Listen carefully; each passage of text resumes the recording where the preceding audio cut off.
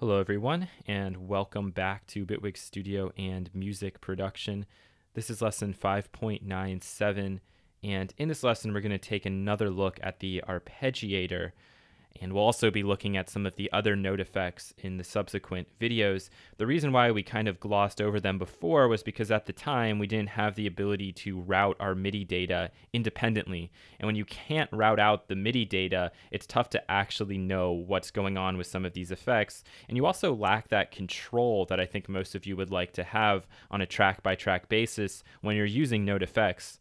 And really, my recommendation would be to never have any note effects on the actual track whenever you can help it. So for example, if you can take your arpeggiated pattern, I would prefer to drop it back on the original track and then get rid of the arpeggiator so that you have all of that control that you just don't get when you're using the note effect like we have it here. So let's go ahead and just jump into this. I'm not going to go over the main features of the arpeggiator because we've already done that, but what we will be focusing on is routing this out, bringing it back in, and then kind of taking a look to see what's happened. Okay, so we have this sound going.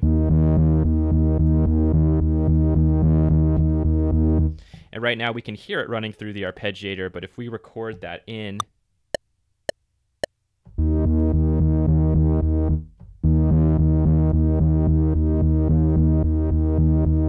I was a little early there to start, but we can see that we just have this one long note.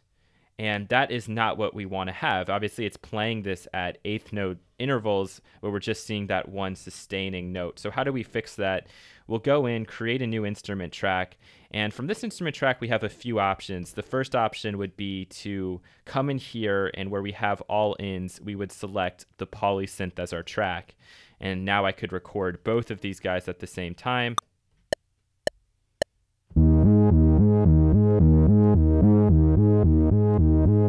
And just like that, you can see the difference. We now have this guy going in here, and you can see it's playing right on those eighth notes as compared to just this one long sustaining chord.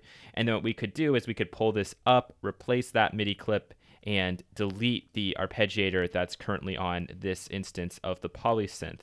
But let's take this a bit further so you can see this in a little bit greater detail. What I'll do is maybe I'll add in a second octave. Let's change this up to something more interesting. Let's do that one there. And we can change the gate on a few of these. Let's just take a listen to what this sounds like.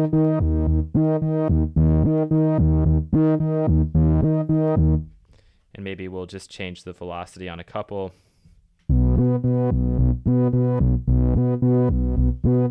Okay, that's good enough for me. We can try to add in some swing and shuffle.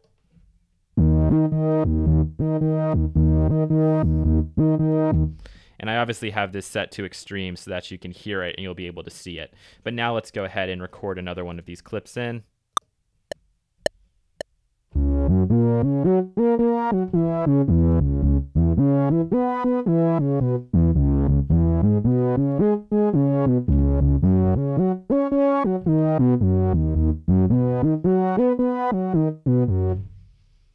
Okay, like so.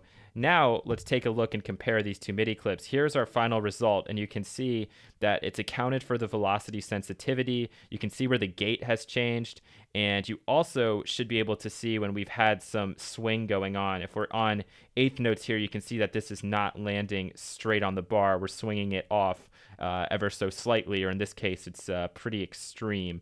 And we could do this with 16th notes too, but I think you guys get the idea there. We compare that to this clip, and you know, if I had my arpeggiator on there without realizing it, I'd think that this was playing chords. So what we're going to do now, last but not least, is go in here, delete the arpeggiator, delete this clip, pull this up like so, solo it out, and what are we left with?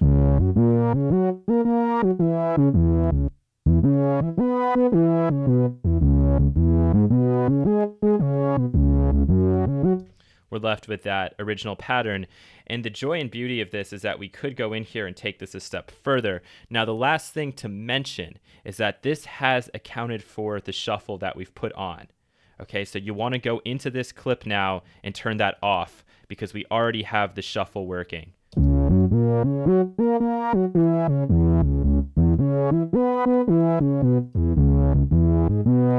So that's going to be doubling up that effect, and unless that's what you want, you're going to want to have that turned off. All right, so I hope that was helpful for you guys, and you'll hear from me again in the next lesson. Take care.